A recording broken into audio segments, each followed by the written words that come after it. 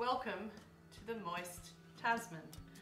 I'm Sass, Jimmy's partner in crime, and today I'm going to show you how to make a DIY white oil. We have a lemon tree, it's amazing, but when we got here about a month ago, it was covered in black crap, which I'm reliably informed is scale and black stuff, possibly aphids. I'm not really sure what it is, but it shouldn't be there. It's hate things like oil and dishwashing liquid. So first I went to Bunnings. I spent about 15 bucks on a can of white oil. It did some stuff, but it wasn't moving as quickly as I wanted it to. And no one wants to go through like 15 bucks worth of stuff a week when you can do these for like not many monies.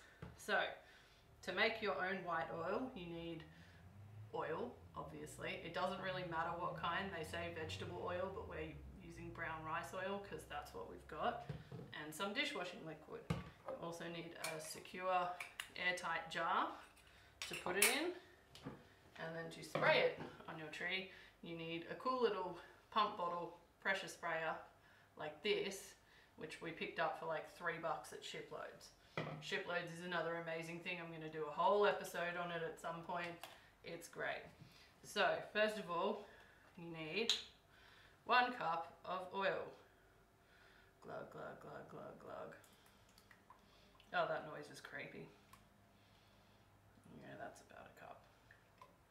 Pour that into your jar. Then you need a 1/4 cup of Morning Fresh, which makes a slightly less creepy noise.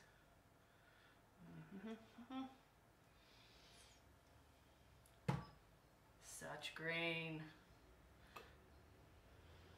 Pour that in. That'll do. Then you pop your airtight container on. Give it a good shake.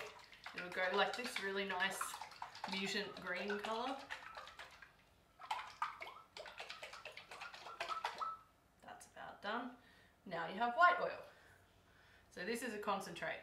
Do not just pour this on a plant. It will burn and die. We don't want that. So ratio wise, you need 1 tablespoon of this for every litre of water. So this one is about a, what have we got? This is a 2-litre bottle, and I usually fill it up a bit over halfway. So I'm going to use about 1.5 tablespoons.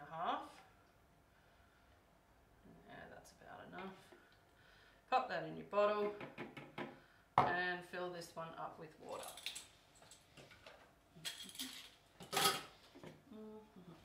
Cold water, not hot water. Again, you don't want to burn your plants.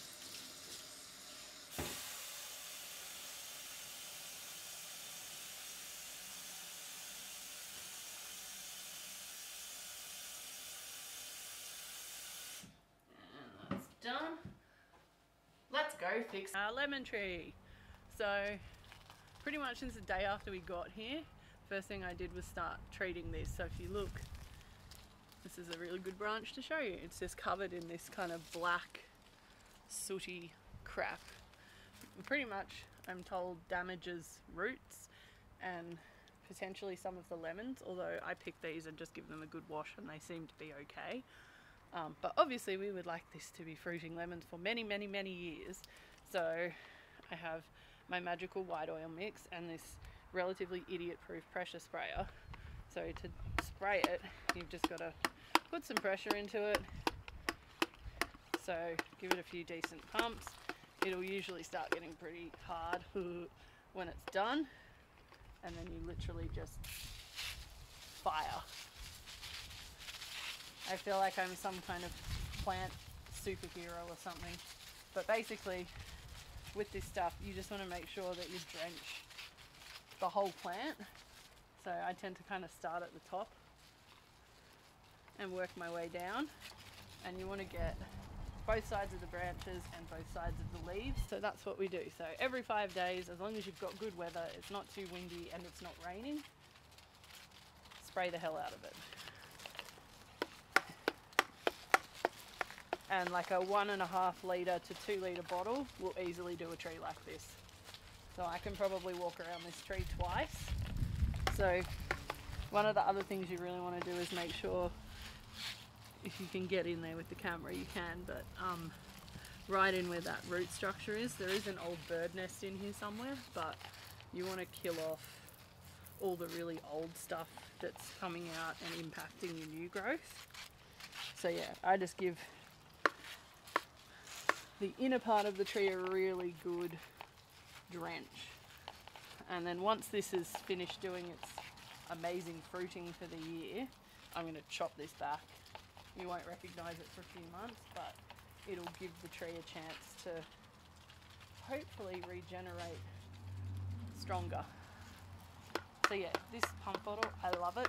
I know a lot of people prefer those like weed things that you can carry around on your back, but they give me the shits, frankly.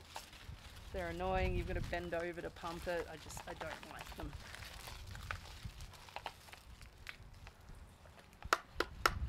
Yeah! A lot of people might find this boring. I find it a very relaxing way to finish my day. And since we've been here, like, all of this stuff is new. This has all happened since we've moved. So it tells me that what we're doing, or what I'm doing here, is working. I gotta move around to spoil you. There we go. So yeah, like, there's new growth that's coming off these old branches, but some of these are just beyond repair, so they'll all get chopped back in a couple of months once she's finished fruiting. Yes. Now, I think I mentioned before, you can buy white oil at Bunnings in a spray bottle. I just didn't really want to spend $15 every time I needed to spray it, and it only lasted for about a week and a half, so it kind of becomes a pretty expensive exercise. I'm just going to keep walking around.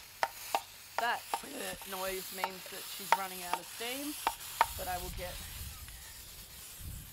every last drop, and then just to make sure I'm good. Open up. There we go. I just like to tip the last little dregs in. So that is how I look after our lemon tree. We also, separate to this piece, I also throw in, I've got some there's an Osmocote citrus that I just chuck in every few weeks just under here, just to give it a bit of love. And then once I've chopped it back, we'll probably remulch this whole area, put a whole bunch of blood and bone and stuff in it just to give it a bit of love, because I don't think it's had any for a while. So that is white oiling your lemon tree. Bye!